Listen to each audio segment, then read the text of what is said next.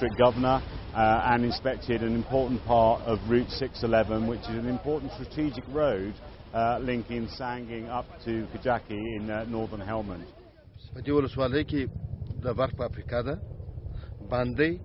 We know Kajaki is a priority for Helmand province. We provide power for several districts like Kandahar, Helmand, Kajaki, Musikela, and Sangin.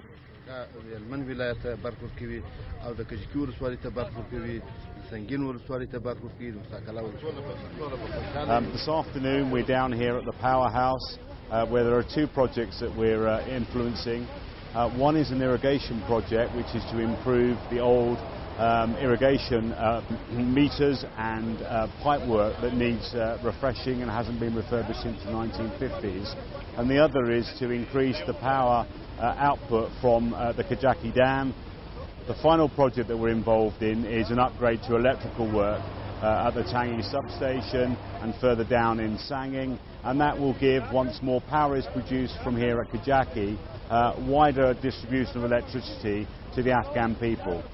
In essence, what we're here to do is to provide greater infrastructure and stability for Afghanistan and the Afghan people looking forward into the